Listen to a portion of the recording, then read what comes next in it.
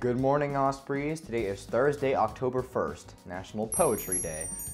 I'm Chase Hartman, bringing you your weekday update. Minecraft is the highest-selling video game of all time. Super Smash Bros. Ultimate is the highest-selling fighting game of all time. This morning, the two announced a crossover.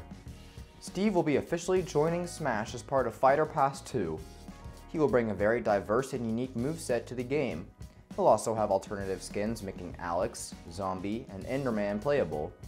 A Minecraft stage, music, and more content will also be coming to the game. The update is expected to launch later this week to coincide with Minecon. Super Smash Bros. Has outgrown its roots as a crossover of Nintendo characters, truly becoming a celebration of the gaming industry as a whole. The Wellness Center is currently down for the count. This morning at 10:33, the school notified students and staff that the complex had been hit by a power outage. The cause is unknown, along with the length of time it will last. Physical Facilities is working their hardest to get the building up and running again. Check out unfspinnaker.com for updates throughout the day.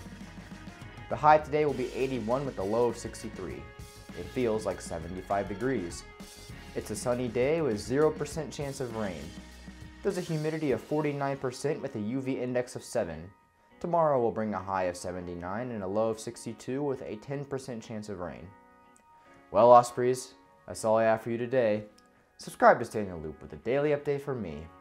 I'm Chase Hartman, reporting for Spinnaker TV. I'll see you tomorrow.